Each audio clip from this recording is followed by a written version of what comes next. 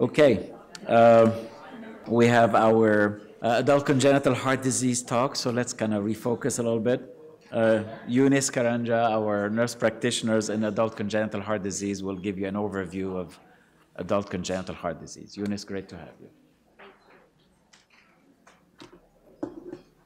Thank you for having me today on behalf of Dr. Huie Lin, who is not here, but at an international conference in Toronto. So today, I'm hoping to give you a little bit about the history, the prevalence, and the future of adult congenital heart disease. I will highlight one of the cases, and then we'll talk about some other types of congenital heart lesions, and then how they affect our patients. We'll discuss indications for referrals, and then also talk about important and expected issues seen with our patients in adult congenital heart disease. So how many of you watched Jimmy Kimmel? Show your hands. How many of you learned about tetralogy of Fallot during his airing about a year ago when his son was born with tetralogy of Fallot? If you recall, Dr. Oz was on air, and they talked about tetralogy of Fallot and actually had a diagram depicting what the lesion looks like. Later on, he was repaired, and he's doing well, and the dad reports that he is currently progressing as any other young child would. So let's talk about the prevalence and the future of congenital heart disease. In 1953 was the first initial cardiopulmonary bypass that was used in repair of atrial septal defect. Prior to that, in 1944, the BT shunt was invented, and thereafter, 1954, the tetralogy of Fallot repair. In 1963, the master repair of the transposition of great arteries, followed by Norwood Glenn Fontaine for the hypoplastic left heart or the single ventricle in 1981. So to put that in perspective, the first hypoplastic left heart is approximately 37 years old today. So that brings us to what we now call adult congenital heart disease. So this diagram here is showing us that there is a changing demographics of patients in the United States admitted with congenital heart disease over the years. Between the year 98 and 2010, we see a gradual rise in the number of patients 18 and above in the dark gray, almost similar trending curve with the number of patients below the age of 18 being admitted in the hospital. So this patient population is growing, and they're becoming adults, and we need to know how to take care of them. So approximately, there's about 5% annual increase of patients with adult congenital heart disease. And this is about 1.4 million adults. By the year 2020, which is 2 years from now, we're expecting 2.2 million patients, 2.2 million adults to live with adult congenital heart disease. And to put that into better perspective, every 15 minutes, a child is born with congenital heart disease. And just here in Houston alone, most of you from Houston, you can imagine there's about 30,000 patients with congenital heart disease and living with it in their adult life. So let's highlight the lesion of tetralogy of Fallot. And the reason I chose this lesion is because it consists of most of the lesions we see with congenital heart disease, the obstructive lesions as well as the shunts. So the tetralogy of Fallot involves 4 major lesions, and this is the overriding aorta, the pulmonary artery stenosis, as well as a VSD patch and RV hypertrophy. So initial repair for the patient involves closing the VSD with a patch, resecting the pulmonary artery and making it wider, and applying a patch to allow for pulmonary blood flow, as well as reconstructing the RV outflow obstruction. And thereafter, patient will require a pulmonic valve replacement at some time in their life. So let's talk about this 36-year-old male with tetralogy of Fallot who was repaired at the age of 1. He comes into clinic and complains of occasional palpitations. And we do the EKG in the clinic and find out that he has ventricular tachycardia. This warrants for him to be admitted in the hospital for further evaluation to see what could be causing him to have these symptoms.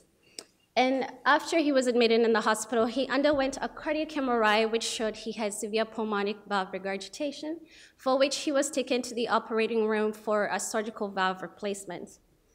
So why do we need to keep seeing this patient in the clinic? And the reason is we've seen the trend that pulmonic valves will last about 10 to 15 years, and thereafter they will require to be replaced.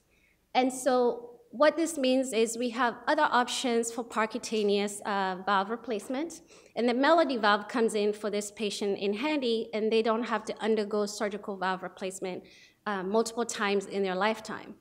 So what do we worry about the most with tetralogy of Fallot patients? The concern for asymptomatic doesn't mean that your patient really is free of symptoms. Always pry some more and ask them more questions. They will require a pulmonic valve replacement. The question is when. And so therefore, you need to do your due diligence to monitor these patients in the clinic. Some suffer from arrhythmias, some can be fatal, and some can even have sudden cardiac death if they're not monitored closely.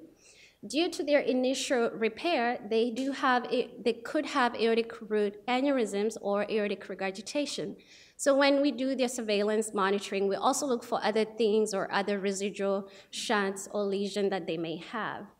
So with our tetralogy of Fallot, they always need constant evaluation and probable re-intervention in their lifetime. So there are many, many other congenital heart disease lesions, but I'll just highlight on a few that we see most commonly in our clinics, in the hospitals, and hopefully this will also relay the information on how to manage these patients in the clinic. So we have obstructive types of lesions. They're both right-sided and left-sided lesions.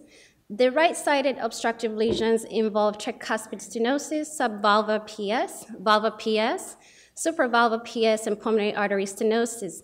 And as you can see, this will likely affect the right side of the heart, and so patients will have your typical symptoms such as shortness of breath, decreased lung ventilation should you do a BQ scan. RV hypertension is not uncommon, as well as elevated pulmonary artery pressures. These patients ultimately can suffer from RV failure if not managed well and accordingly. Left-sided obstruction, we have mitral valve stenosis, subvalvular AS, valvular AS, supravalvular AS, and coarctation, and as well as mid-aortic stenosis. So your patients will typically present with typical symptoms of left-sided heart failure. For coarctation patients, they will have a gradient in their blood pressures, as well as a gradient across the aortic valve once you've done the echocardiography. They may sometimes have left-sided heart failure symptoms, lower extremity edema, dyspnea on exertion, and so therefore you need to evaluate them further or send them to a cardiologist for evaluation. So we'll talk about shunts, which is very common, and we see a lot of shunts diagnosed later on in life. And we have pre-tricuspid shunts, which is your atrial septal defect, and these usually predispose the patient to right-sided heart failure.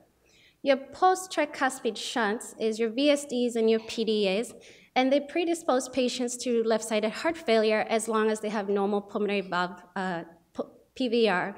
If they have isomeningeal syndrome or elevated pulmonic valve resistance, they will end up with right-sided heart failure. So this types of patient would not necessarily undergo any type of closures, as it would cause their pulmonary hypertension to worsen.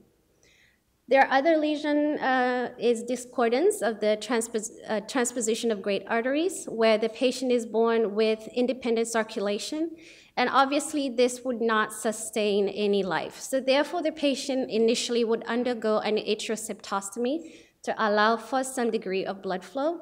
Ultimately, they will require what's called an arterial switch, which is the best practice now, and that involves resecting the pulmonary artery as well as the aorta and reattaching them to their correct anatomical positions. With these types of patients, you want to be worried about them when they come to your clinic or are in the hospital complaining of chest pain signs and symptoms. And the reason is because the aorta is resected and the coronary buttons are also reimplanted. So you could have a patient have restenosis or stenosis of coronary arteries. For these types of patients, Dr. Quinones mentioned that CTA is usually a gold standard for coronary evaluation, and that is what we typically do for our patients that come in that have had transposition of great arteries repair, complaining of chest pain. That is the first thing we look for, is to make sure the coronaries are still patent. The most complex lesion is a single ventricle or the hypoplastic left heart. And this involves three types of palliations for the patient. Initially, they receive what's called a BT shunt or Norwood. Subsequently, at stage 2, they will get a Glenn and ultimately the Fontan.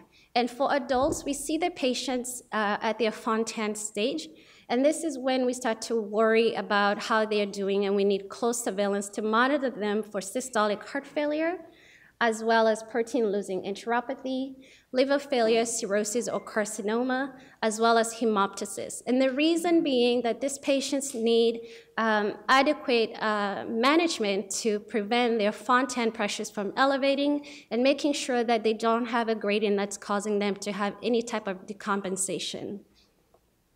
So what are some of the expected long-term complications with congenital heart disease patients? Typically, you will see heart failure-like symptoms, endocarditis, sometimes because of the types of devices they've used to plug up the ASDs, VSDs, or their pulmonic valves. They may be subjected to arrhythmias if they've had early surgery or they've had neonatal surgery. And ultimately, some may have pulmonary hypertension as a side effect from the surgical repair or acquire it later on in life. Valvular stenosis and regurgitation is not uncommon. We've already talked about the tetralogy of Fallot patient requiring a pulmonic valve replacement later on in life.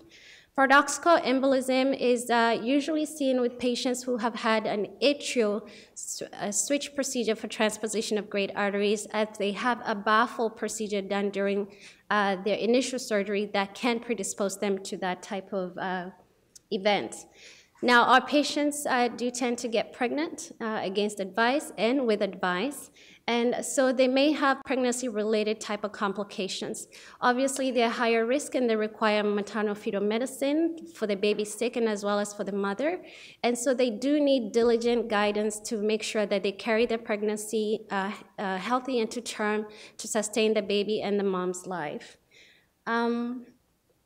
In summary, it's important that each patient diagnosed with a congenital heart disease maintain and establish care with a ACHD specialist. Also maintain PCP care to ensure that there is adequate referral. And as they get older, they acquire other medical issues and medical challenges. And so we need to be able to have someone to close the gap and make sure that these other issues are monitored. Also, there are simple lesions such as ASDs and VSDs, which are closed and the patients seem to do well. So we need to monitor these patients primarily on an annual-like basis. However, for complex lesions such as single ventricle, we need to see these patients more frequently to undergo cross-sectional imaging by cardiac MRI, by echocardiography, by transesophageal echocardiogram, or even cardiac catheterization to estimate their pressures to make sure that we optimize their care. Always be suspicious of asymptomatic, refer early and often, and it's important to identify a tertiary care center to ensure that your patient is being cared for by people who have knowledge of how to manage an adult congenital patient. Thank you.